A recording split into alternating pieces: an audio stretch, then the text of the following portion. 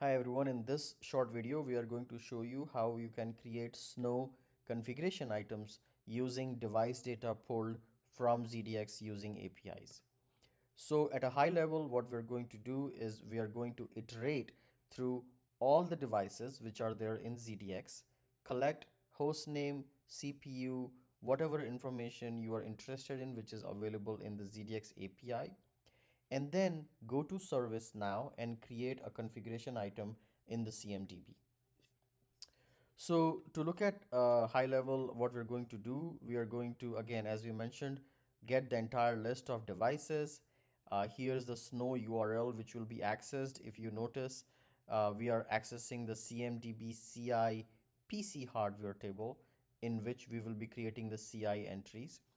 We are then going through the individual device details from ZDX and fetching in some interesting information, in this case say host name and CPU. You can fetch other information as well, and then after that we are reaching out to ServiceNow and creating a configuration item there. Once the configuration item, the CI, is created, we print the output with the sys ID of the CI, which we will later use to validate if our output was correct or not. So let's go ahead and run this program.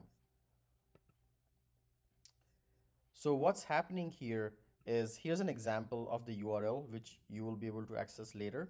But then we fetch the device ID from ZDX, and then we pulled the host name information for that device ID. We also pulled in the CPU information, but I'm not printing that here. And then with that information, we went ahead and created a configuration item in SNOW for which SNOW responded us with this sysID. So when you see this sysID, it means your CI creation was successful.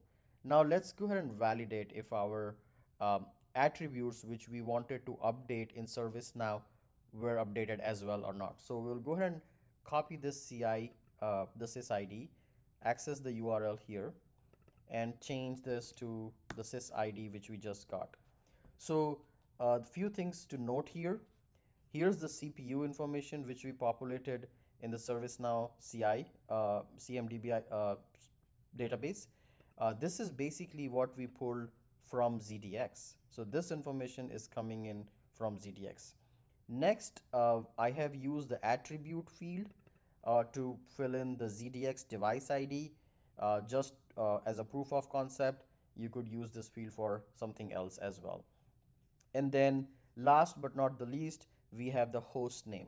Again, if you see here, there are other details like CPU, vendor, model number. You would be able to pull this information from ZDX and be able to populate that here as well. I hope this was helpful, and thank you for viewing.